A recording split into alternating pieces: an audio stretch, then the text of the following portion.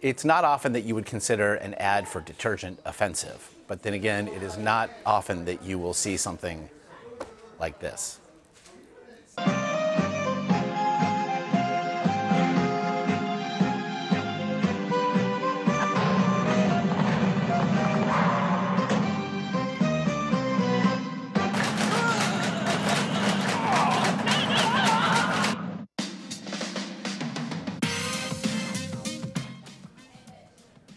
Like, what century are we in?